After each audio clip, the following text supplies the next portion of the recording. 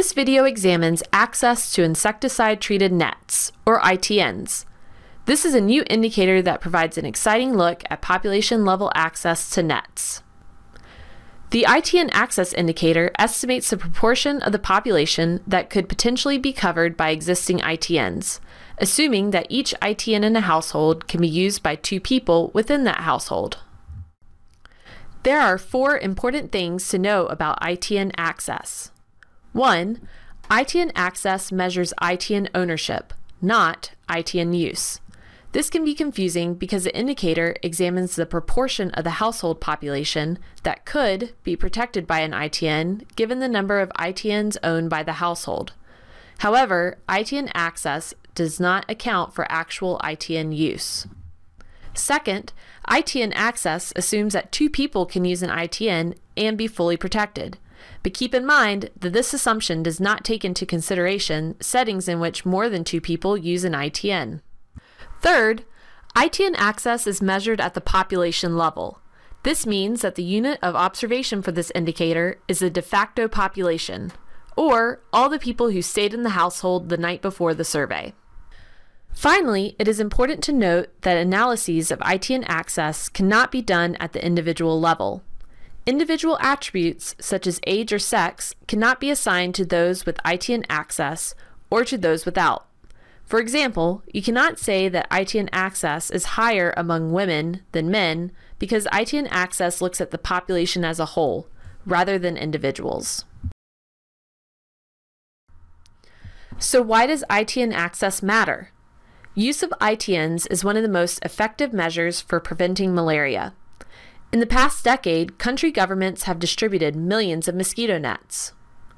However, you need to remember that just because a household has an ITN, it does not mean that household members are using the net. Data on ITN access, coupled with data on ITN use, can provide a clearer picture of what exactly is happening in a country. This information is very useful for malaria prevention programs. If ITN access is high, but ITN use is low, programs may need to focus on behavior change to encourage the use of ITNs. Together, data on ITN access and ITN use can help ensure that resources are directed to where they can be most effective. So let's look at calculating the access indicator. The denominator is the total number of de facto household members. In other words, the total number of individuals who spent the previous night in surveyed households.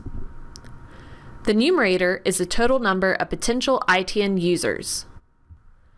To calculate potential ITN users, we need to determine the number of individuals who could sleep under an ITN if each ITN in the household is used by 2 people. We do this by multiplying the number of ITNs in each household by 2. Now we divide the total number of potential ITN users by the number of de facto household members to get ITN access. ITN access cannot exceed 1 or 100%. Here's an example. Household A has 3 ITNs and 8 people, which means that there are 6 potential users. Remember, each ITN protects 2 people. Now we take 6 and divide by 8, or the number of people in the household. This shows that 75% of the household members have access to an ITN. In contrast, household B has 3 ITNs and 5 people. To calculate potential users, we multiply the 3 ITNs in the household by 2, which would be 6. However, the number of potential users cannot be larger than the actual number of household members. Since household B has 5 members, we limit the potential users to 5. As before, we take 5 and divide by the 5 household members, which would be 100%. Or in other words, all 5 people have access. Remember that ITN access is a population-level indicator. So let's pretend that household A and household B were the entire population in our survey.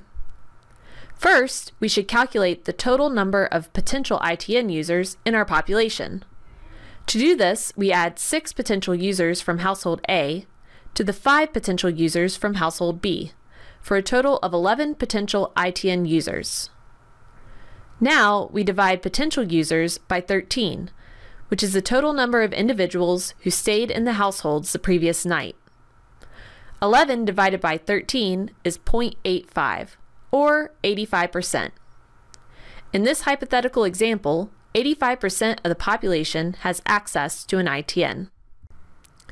In the DHS program final reports, ITN access estimates can typically be found in the table titled Access to an Insecticide-Treated Net. This table is from the 2013 Rwanda Malaria Indicator Survey. The percent of the population with access to an ITN is presented in the last row in the final column, or the total percentage shown here. We can see that 65.9% of the household population in Rwanda has access to an ITN. How to use ITN access in a sentence. ITN access is usually expressed as a percentage. You could say 66% of Rwandans could sleep under an ITN if every ITN in a household were used by 2 people. Or you could say 2 in 3 people in Rwanda have access to an ITN.